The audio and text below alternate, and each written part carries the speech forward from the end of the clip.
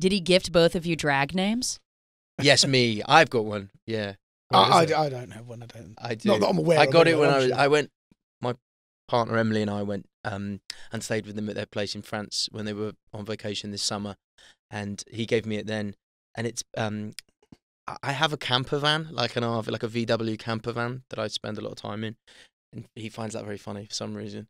And so my name is Blodwyn, which is a Welsh name, and my surname is Campervan. Blodwyn Campervan. That's super. But by the way, super thoughtful because you identify as Welsh, right? Yeah, he is very, very thoughtful. Yeah. He really thinks things through.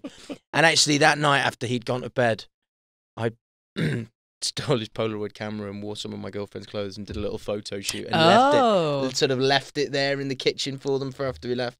Me dressed as my vision for Blodwyn Campervan.